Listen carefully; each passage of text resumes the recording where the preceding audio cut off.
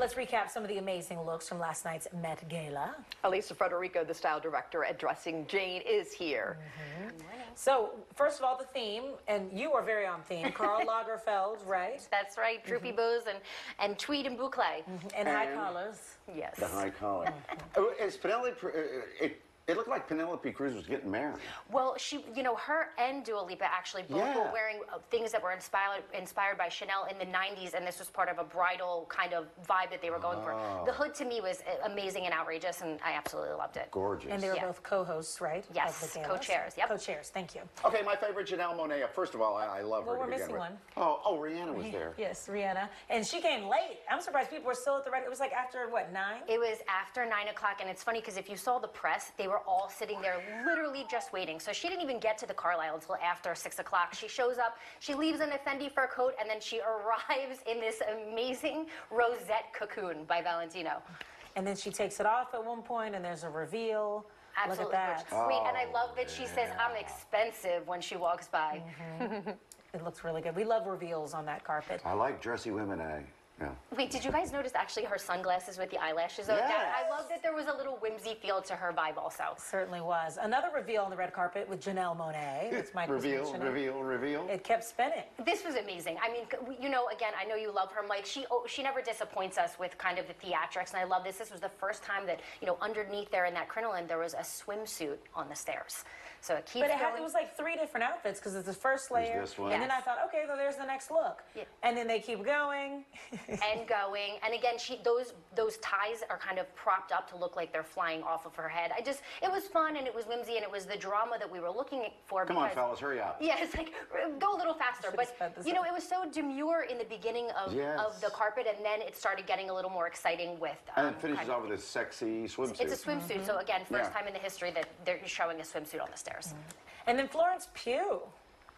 Loved Florence Pugh. Again, revealing this crew cut. She worked with Valentino also. She's the face of their new ad campaign, so it's no surprise that she's dressed by them. But I love this. It was this beautiful dress on the bottom, but then her really great crew cut and that floral headpiece on top, or feather headpiece on top. Which Look at that.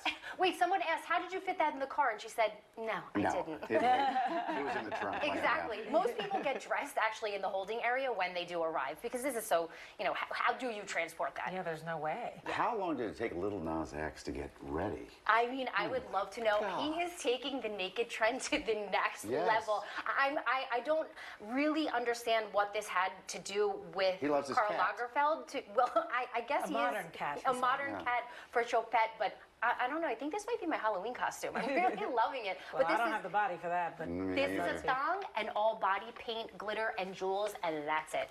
And the heels. All right, keeping with the cat, Doja Cat, rocking the cat. We saw lots of different cats out there for Chopette. But she won the cats. Well, Jared Leto was pretty cool too. But look at this. This is amazing. This was 350,000 sea glass beads all over that dress. 5,000 hours of manpower to put this together. But look what they did with her face. Yeah, so the prosthetic nose, I love it. She brought it, she gave us, I mean, how gorgeous is this? Again, the drama and the theatrics that we were looking for on Were the this carpet. Jenners there, the Kardashians, that whole crew? Yeah, I love that the rumor was that they weren't invited. Yeah. Come on, let's be real. Look at that. I loved, actually, Kendall was dressed by Marc Jacobs, and what I really loved about hers is the cape was a big thing on the carpet last night, but her cape was actually the sleeves to that bodysuit. I love that. And then Marc Jacobs, those Kiki boots. Anyone sitting at his table and dressed by him, so they're called Kiki boots. They'll be sold out by this morning, I'm sure.